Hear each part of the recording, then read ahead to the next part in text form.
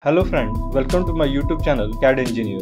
In the previous part we have seen how we have created solid from plies. Now we're going to see how to create solid from zones. Now here we are going to delete the solid and the ply group. We'll select this one by one, right click and delete. Now we have two options. First, solid from zones, and second, new solid from zones. So first we'll see solid from zones. So here first we'll see how to create a top surface. We'll take the option top surface and do OK. So here we can see we got the zone 1 and zone 2 and the transition zone.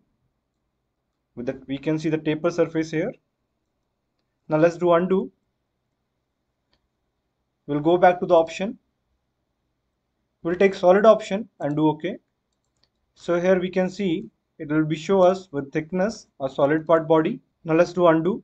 Now I want to see without transition zones. So we'll click on this option. Now here we have option take solid without transition zones. Let's do OK. So here we can see it do not added a transition zone. It's showing only zone 1 and zone 2 thickness on the part. Now let's do undo. We'll go to the next option. We'll take new solid from zones.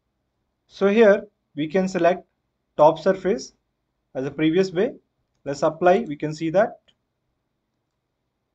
If you want to see the surfaces without transition zone, we'll take the same option again and choose here without transition zone, apply.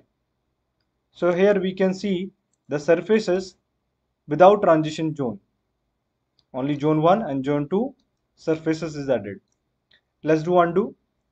If we try this option to create a solid without transition with this option, let's see what happens.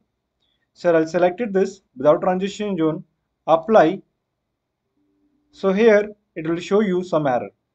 It's saying there is no solution for this operator is available. Do OK here. So with this method we cannot generate a solid without transition. So here we have learned both the method how we can make solid and surfaces without transition and with transition.